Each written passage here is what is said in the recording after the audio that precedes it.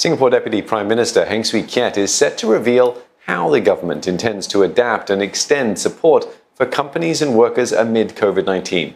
He will deliver a ministerial statement on Monday. This comes as the country posted its worst quarterly GDP contraction in history. Mr. Heng adds the same level of support cannot be sustained indefinitely. He says it will need to be tapered as sectors reopen gradually. Still, the government will continue to give targeted support to the hardest hit sectors, for instance, by helping them take up new opportunities in growth areas.